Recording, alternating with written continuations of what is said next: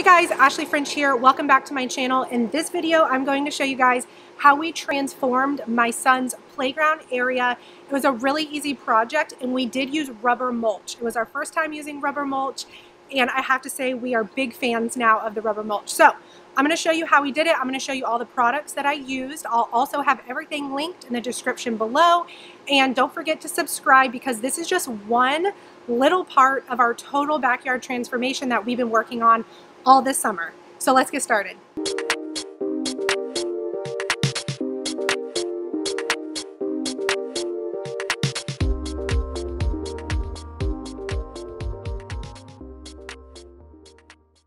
So here's a look at what we were starting with around the playground. It was just weeds and dirt.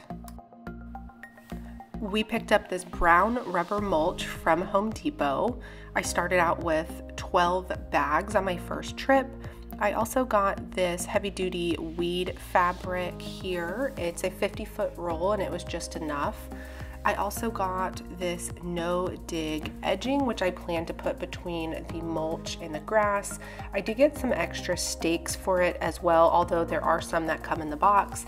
And then these are the little metal stakes that are gonna hold down the fabric. I did start by raking the weeds and attempting to pull them up, but it was a lot harder than I was anticipating. So I did honestly just give up on that and I decided to lay the fabric right over top. So I know using weed fabric is a very personal choice. Some people do it, some people disagree with it, but I've always been a fan of it. And I just rolled it out, used my utility knife to cut it to size, and then pushed the metal stakes in all the corners to hold it down. And my thought process was that the weeds below the fabric hopefully will die off and we won't have to worry about those popping through. I got all the fabric down and that is a piece of black fabric there in the back. So the ground is covered and I moved on to the edging that I picked up, which ended up being very, very easy to install.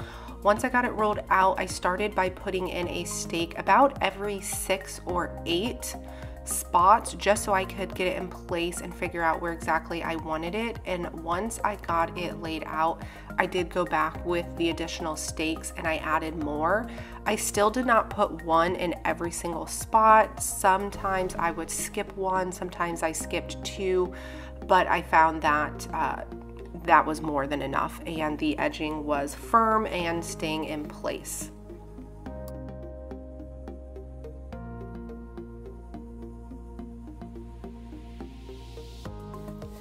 Then we got started laying the mulch. You'll see here that this was my first trip of getting mulch, which I picked up 12 bags. You're gonna find out really soon that that was not near enough for this space, but I simply just ripped the bags open with my hand, dumped them out, and then once all the bags were laid out, I just came behind with my hands and spread them out. And something I'll say here, because I had a question about this, but we did not notice the mulch leaving any kind of stains or dye or anything like that on our hands. Okay guys, so we're back for day 2 and the plan is to get this rubber mulch finished today. As you guys saw, I did not buy near enough rubber mulch, and isn't that always the case when it comes to mulch? I don't know why we can't get it right the first time. I started with 12 bags, which you saw me lay here. We just picked up 15 more bags, so we're gonna see if we have enough. We're gonna get started filling the rest of this in and we should be about done at that point. This utility cart that we have made it so easy to bring the mulch from my car around to the backyard, and I did link it in the description below for you guys. So this was our second trip of mulch, and on this trip I picked up 15 bags thinking that it would be enough, and my son was so excited thinking his playground was going to be done. All right, well the joke's on me because this is bag number 15 and I probably needed 30. I don't know what I'm thinking. So this is the last bag. I'm gonna spread it right here where it was a little like sparse, and then I gotta get 15 or 20 more bags.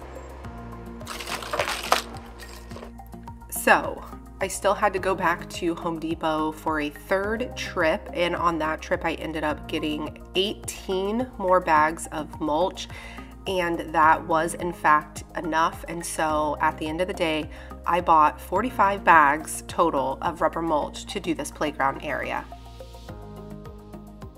And I now know that there are mulch calculators online where you can put in the size of your play area and it will tell you exactly how many bags you actually need to buy. Okay, so I'm finally done with the rubber mulch around the playground. Yes, it took me 3 trips to Home Depot to get enough.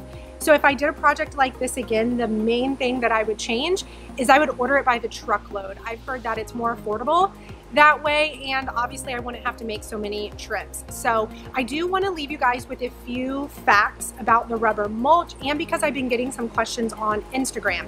So one of the benefits of rubber mulch is that it doesn't deteriorate and break down like organic mulch. So this is here to stay forever, and I don't have to worry about adding to it over the years. Another thing I liked about it is that it says that it's resistant to any kind of like fungal growth that you might get with an organic mulch. It also says that it prevents weeds from growing through, which I obviously like. We haven't noticed that it's any hotter than regular mulch, so that hasn't been a problem. Overall, we're super happy with it. My son loves it. I will say it is more expensive than regular mulch, about twice as expensive, but that was me getting it by the bag. I have heard that if you order it by the truckload that it is a lot cheaper. So I hope you guys enjoyed this long video of me trying to lay mulch. We have a lot more backyard projects that we're going to be sharing over the next few weeks, so I hope that you will hit that subscribe button and stay tuned for the rest of this backyard transformation.